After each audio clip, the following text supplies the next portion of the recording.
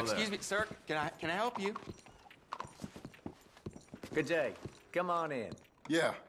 I'm looking for Mr. Atherton. I'm a friend of Mr. Getty's over at Pronghorn Ranch. Oh, yeah, Mr. Atherton is in his office. Hey, please head in. Thank you. Yeah.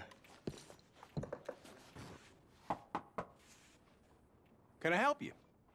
I hope so. I want a loan, sir. A line of credit, so I can buy some property. What property? An old ranch, Beecher's Hope. Oh, that old dump? I know it ain't much, but I ain't much of a farmer either. But I will get there. That is a very unusual way of asking for a loan. Mr. Marston. Marston. Only folk around here call me Milton. It's kind of a joke, I guess. A joke, huh? And which folk? Mr. Getty's? I work for him. He said that you could help me out. I mean, if you can. So old David Getty's told you I'm the kind of man to loan a man with two names money so he can buy a rundown farm on account of his lack of farming skills, huh?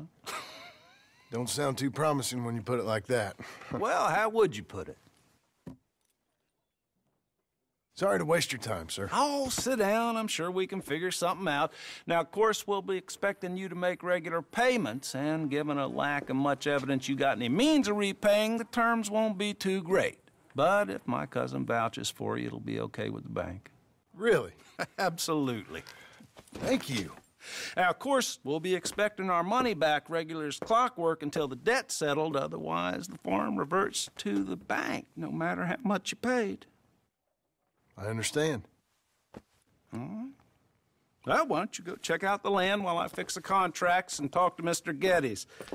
Oh, I heard there's squatters up there. We've been having so many problems recently they'll need clearing on. Sure. Well, come back when you're done and we'll fix up the paperwork.